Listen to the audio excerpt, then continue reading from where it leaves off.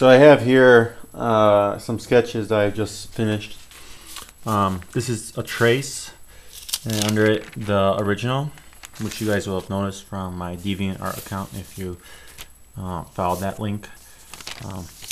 Traced, original. So I got a couple of these that I have to load up onto Photoshop, and all I'm going to do is import it through the scanner and color it in Photoshop. I mean, it's pretty simple, but you know, not everyone knows how to do it, so whatever.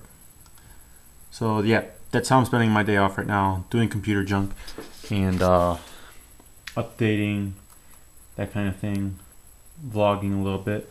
I'm pretty sure this technically doesn't count as a vlog.